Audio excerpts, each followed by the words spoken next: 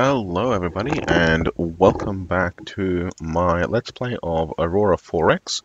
I want to apologize for not uploading the other day, but had some commitments and no time to record, and they overlapped, so didn't get one up. I'll see what I can do about getting up a extra video or something, but yeah, we'll see. So, where we left off last, we had just finished researching our engines, and now it is time to start some pre-production. So, having a look, I don't have any spare engines at all, so I'm going to switch to ship components, and I'm going to build some of these. So, I'm not going to be upgrading, so I'm going to build a few.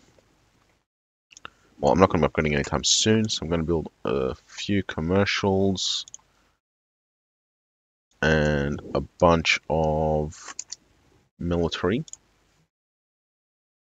So commercials are bang out pretty quick because they're a fifth the cost, and the other ones will come out eventually. So we shall continue on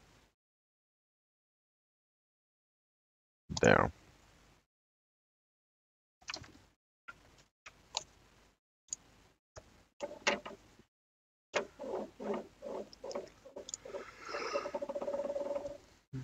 Okay. Oh, all right. So what's just happened is that Mark Harrison jumped through the waypoint for Earth and connected it to Melbourne. Perth, and then to Melbourne. So I'll show you how that works. Where is it? It is.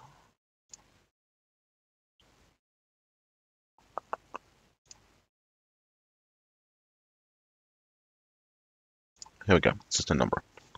Okay, so as you can see, Perth is system 19 and Melbourne is system 188. All right. So when the Aronson explored through the jump point, unexplored jump point coming out of Perth, what happened was that the system rolled a random number. Now, obviously, it's outside the range of 10 or 15 that we set up as a local cluster, so it missed the local cluster chance, but it still ended up rolling system 188. So from Perth to system 188, because system 188 exists, and it doesn't matter what it's named because it's your naming convention, and the NPRs and stuff have their own naming conventions. But because it rolled system 188 and system 188 already exists, what it did was it created a link to the already existing system.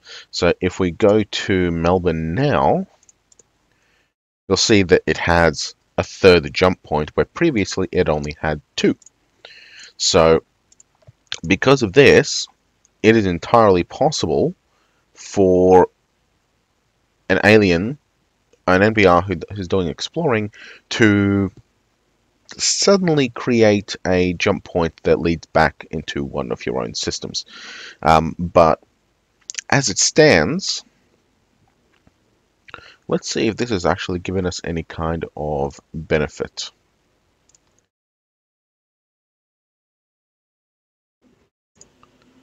So from Melbourne, Sol is 7. So Perth is 8.4, 7.5.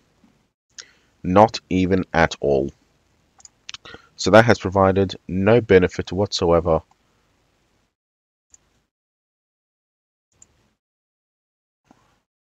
Yeah, that's provided no benefit whatsoever. It's completely worthless jump link because the distance between Sol and Perth through Adelaide is less than between Sol and Perth through Melbourne. So completely worthless link. However, that does bring us closer to Wollongong. So if we expand through Wollongong, it'll be faster to go through Melbourne from Perth than it will be to go through Adelaide from Perth. And it is possible that this link will be shorter in certain circumstances. However, that does mean that Perth is a dead end, which makes it absolutely wonderful for expansion, because we know that any enemy trying to get to it has to come through Adelaide.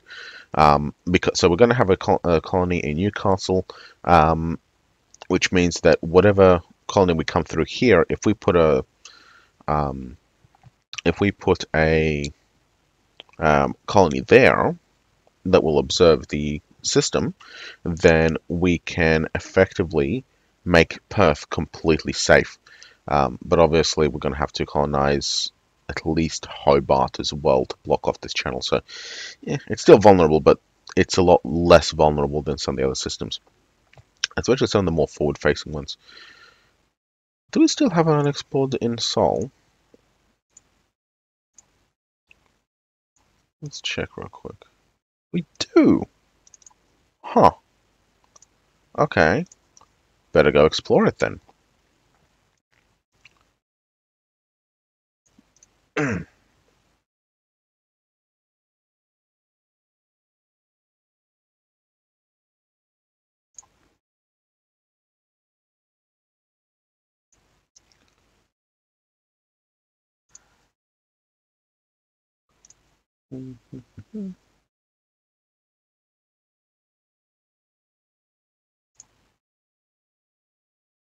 TG2 is surveying Perth. Why is TG2 surveying Perth? Weird. Oh well. And what? Fuel's getting low and maintenance is getting high. I'm going to send it home.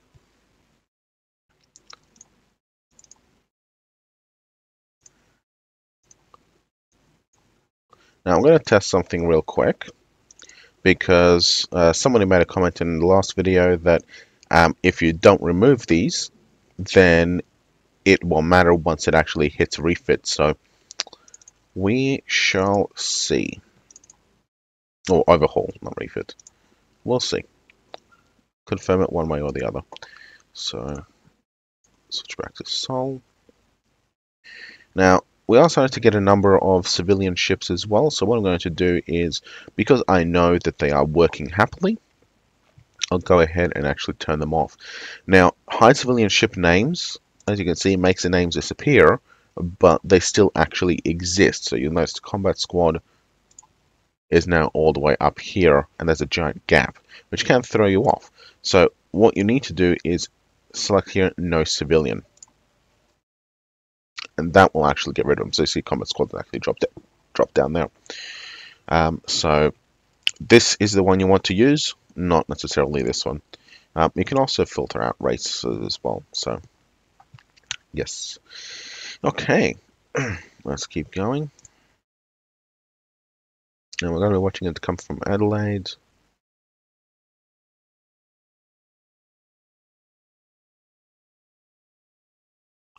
Camera 5 is rested.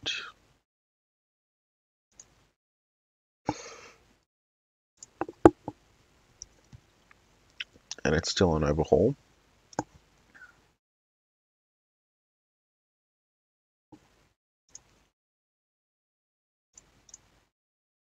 Yeah, it's going to be coming through Adelaide.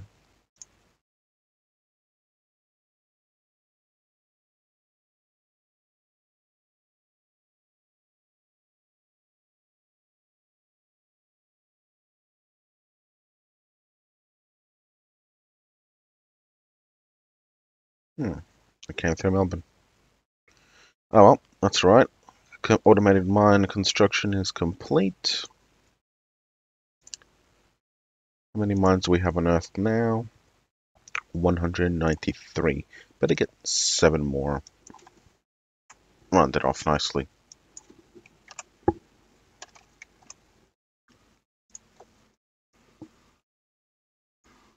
And we're now working on building engines for both of them, which is excellent.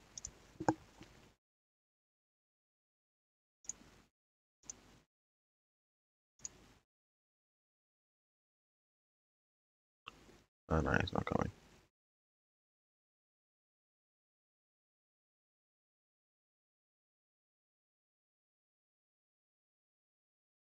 Which one was it?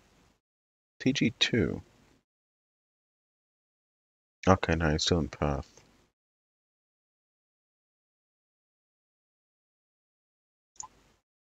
Okay.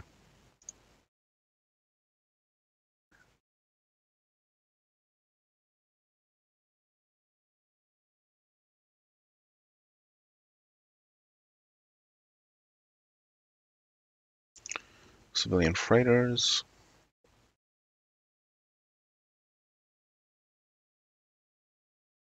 Okay, TG3 is done with Newcastle. We do have some jump points there. Let's go find out what's the other way, though.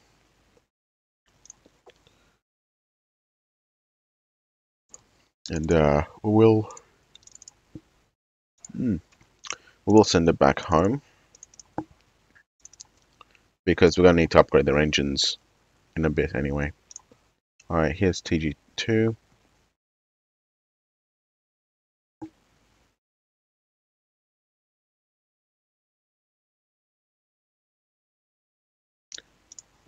Finish the research lab. We will put it here.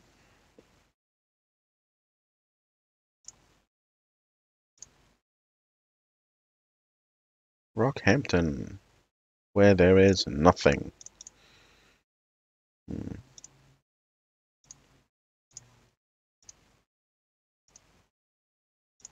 So we have...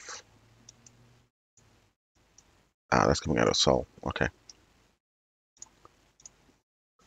We're getting a few empty systems. We've got 4 so far, which is kind of annoying.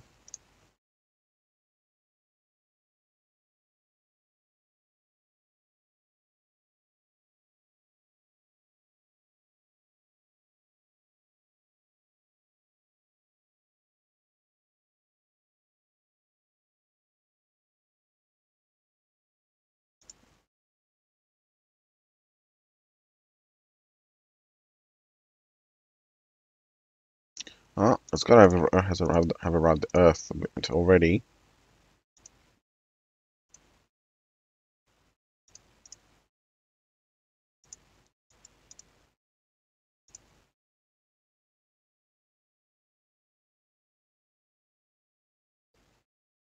Yep.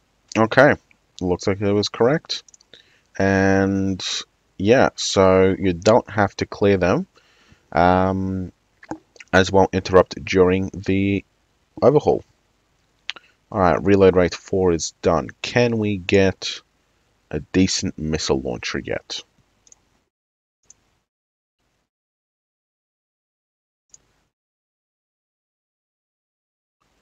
"10 seconds for a size 1 launcher."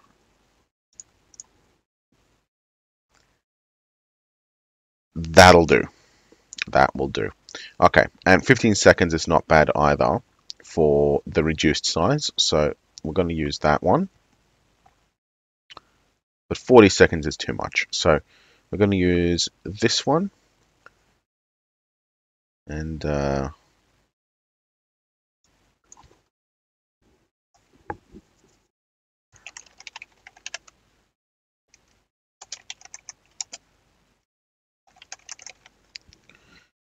we go. And we also need... Well, we'll figure it out once we actually have our missiles. Because we're going to need our attack missile designers eventually. But I don't know yet whether I'm going to do a size 4, size 6, or size 8 missile. Depends on what kind of other tech we've got. It'll probably be a size 6 because we have magneto plasma, which means that we can probably get a size 6 missile up to a decent speed. But yeah, we'll have to wait and see. Is there anything that we still need for raw missile production? No. Let's design some missiles then. Okay, so first and foremost, we need our AMM. So we're going to do 0.2 warhead. And we're going to do... Because we need at least 1 damage, otherwise the missile's useless, right? We don't need very much fuel. So let's go for 0.005 fuel. So that's 12.5 units of fuel, because we don't need much range either. We do need a fair amount of agility, so let's go for 0.2. No, that's not going to be much. 245 agility. Okay, so that means we have 0.55 MSP space for engines. So we'll go for missile engines. We need maximum possible speed for anti-missile missiles. And we're going to go for 0.45. There we are. So there'll be a 1.44 EP engine. So we will create that. I'm going to need somebody to research it. So let's get... Who's going to finish first? Oh, same time. Okay, might as well give it to him. Actually, I might as well give it to the guy who has the most power. Because it's a power propulsion, not a missile. So I'll give it to him because he has the most. Okay.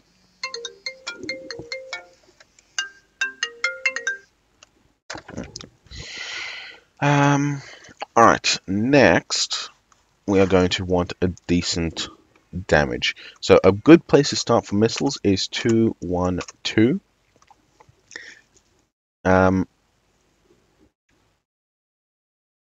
But we can reduce this. So we want a square number, we want a 9, so we'll do it 1.87.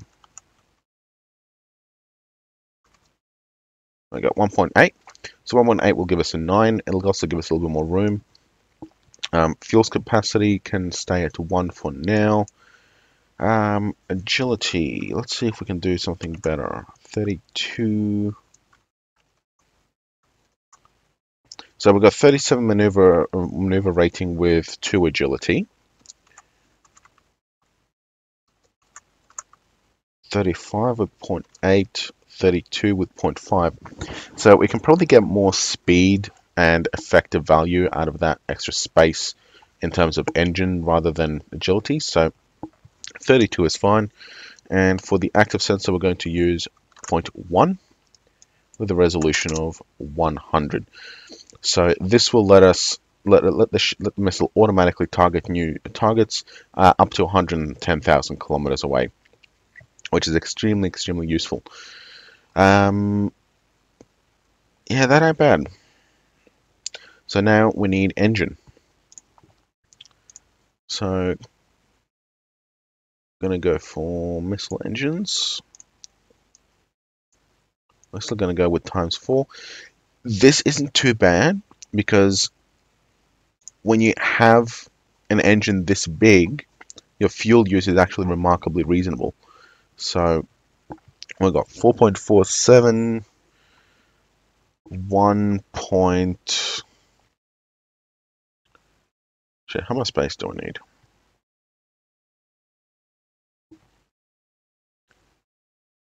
1.53. Okay, 3 will take it to 50, 5 will take it to 5, and 1 will take it to 6. So 1.53 engine, and that will get us a decent anti-ship missile. So we will create that. And we'll give that to him as well, because why not? Um, 0.8, 0.5 there, that's easy enough to remember, so we'll move along.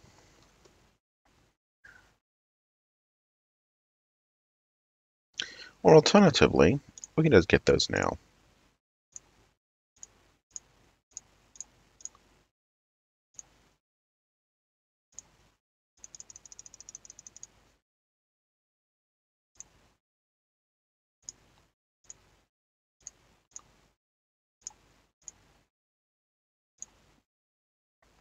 There. Rockhampton found a new jump point. Alright, and AMM missile is done.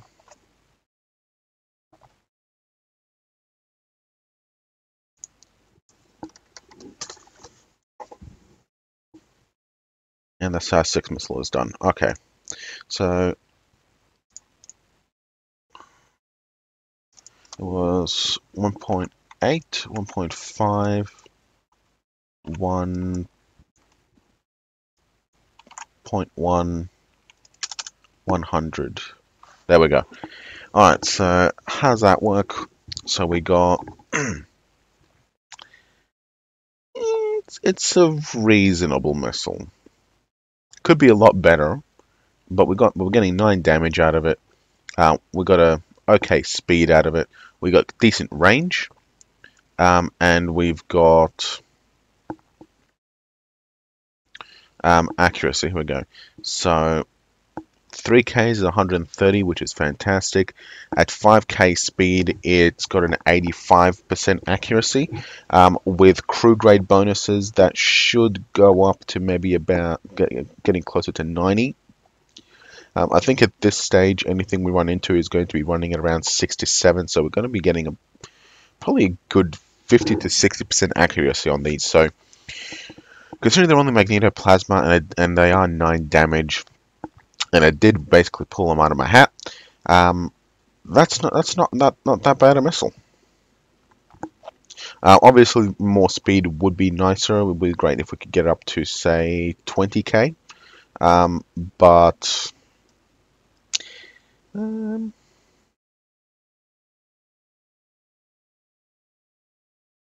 yeah, no, that's fine. Maneuvers dropped to 26, which is a little bit more annoying, but oh well. Okay, so we have ourselves a size 6, so we are going to create a new series. We're going to call it ASM6.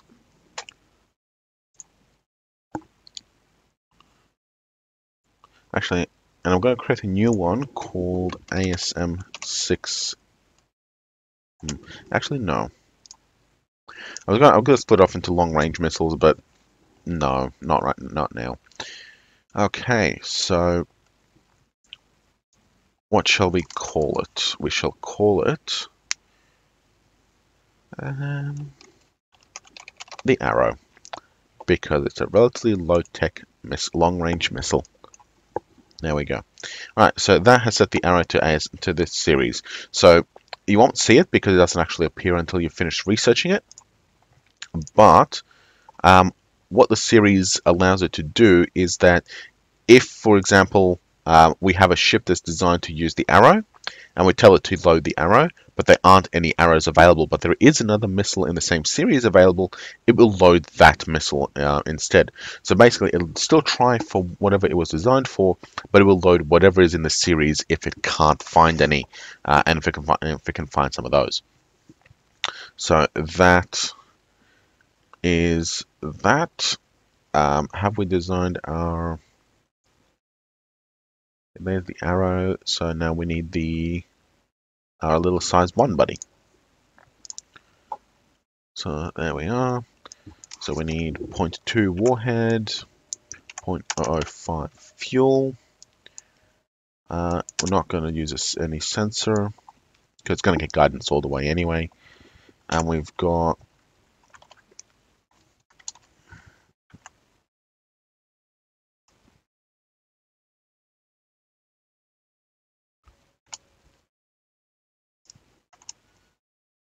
no. 3, 4, 5. Was that it?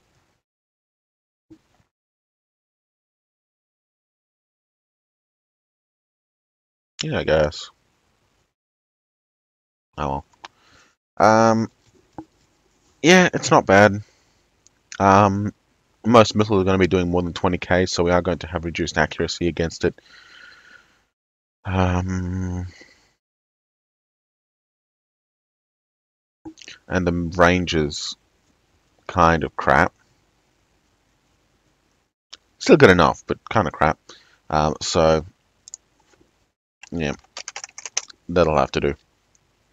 So we're going to call it AM1.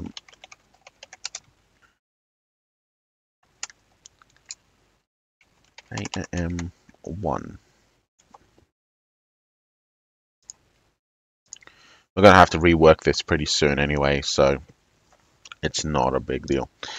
I'm just going to name it, generic names.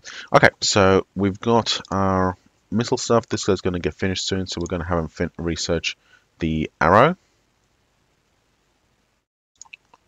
and the AMM1 and the Patriot AMM launcher.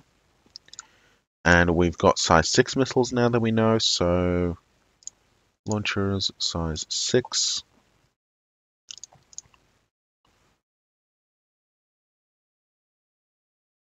And at the kind of range of the ASM that our anti-ship missile has, 225 should be fine. So we will create this and queue it up. There we go. So now we just need to reassign those labs and wait.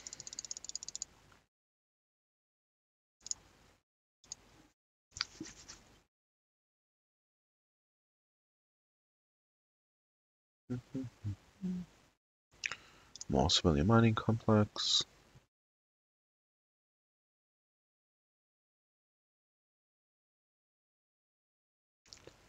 Okay. Luna has completed terraforming and it is wonderful and habitable. And it looks like our civilian shipping has already begun moving people there. They probably began moving people a little while ago because I don't think we've actually needed this much terraforming. Yeah, it's 14, which means it became habitable a little while ago. But now it's a absolutely lovely temperature. So we got people there now, which is beautiful. It's only producing infrastructure, but that will soon change. Mars is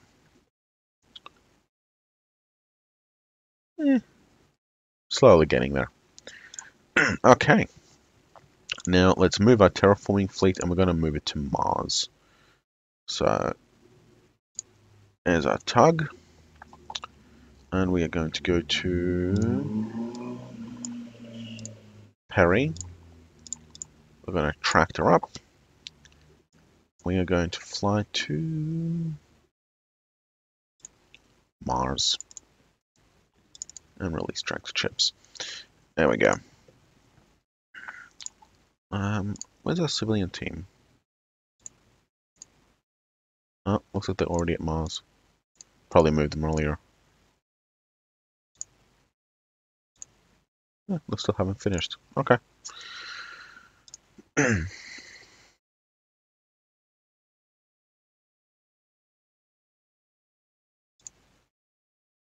Wow, that thing's fast.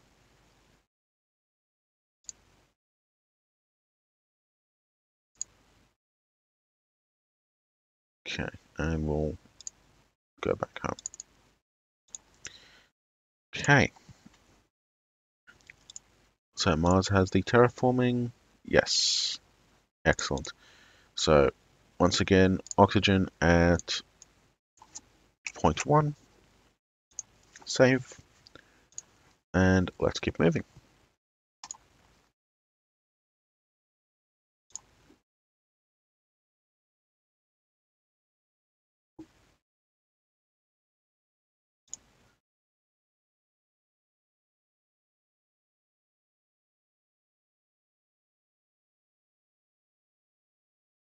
Another colony ship.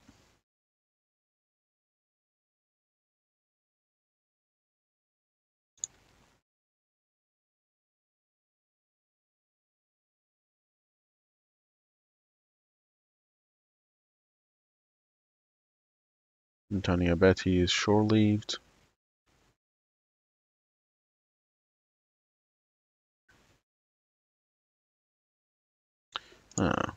Let's see how all of our... So Canberra 5, that's in Seoul. That's under overhaul. Mark Aronson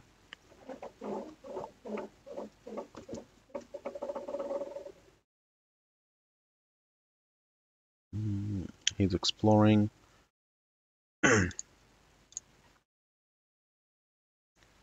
Overhaul and overhaul. So as I finish the overhaul, I'm going to rip their engines out and replace them, so that's fine.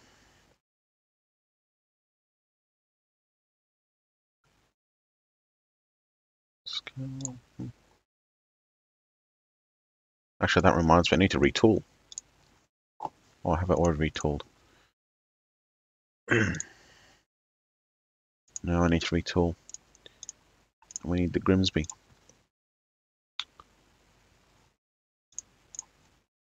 Okay.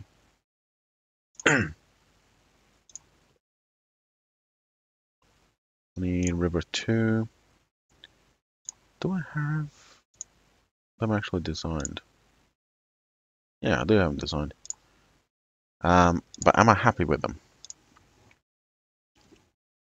So River 2, 16,000, decent speed. Still got all the gas starts. Yeah, that's fine. And oh, Sydney.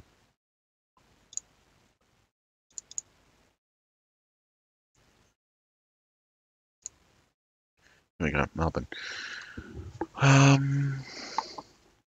Yes, I have reworked both of them. Alright, excellent. Retool for River 2 and Melbourne 2.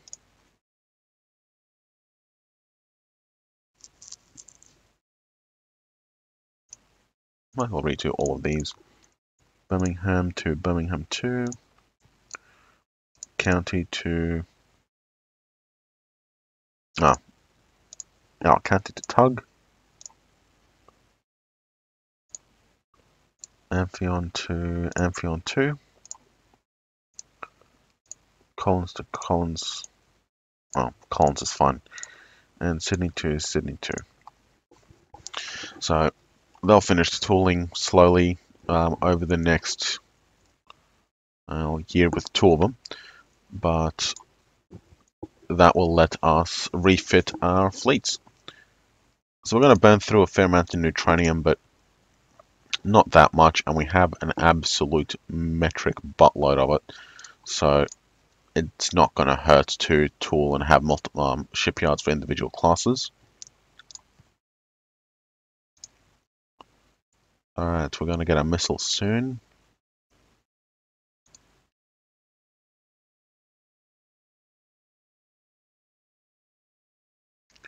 Got a new lab. Yeah, give it to the missile guy.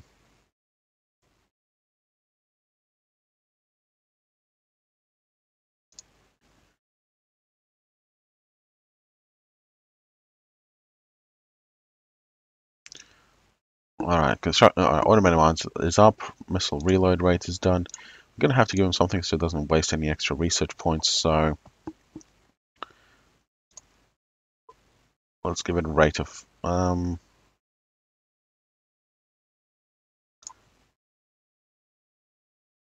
let's give them ordnance production, because we need that. And we'll get another stage of warhead. Okay. I'm going to get a salvage module next, which is wonderful. Bingo. There we go. Need the next one next.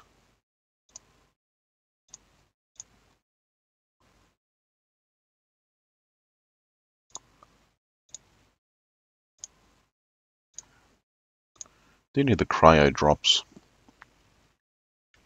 And brief cargo handling system. Okay.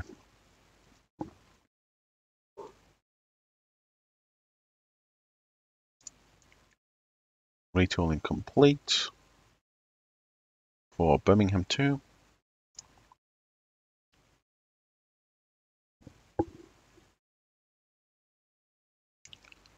Alright, Arrow is complete.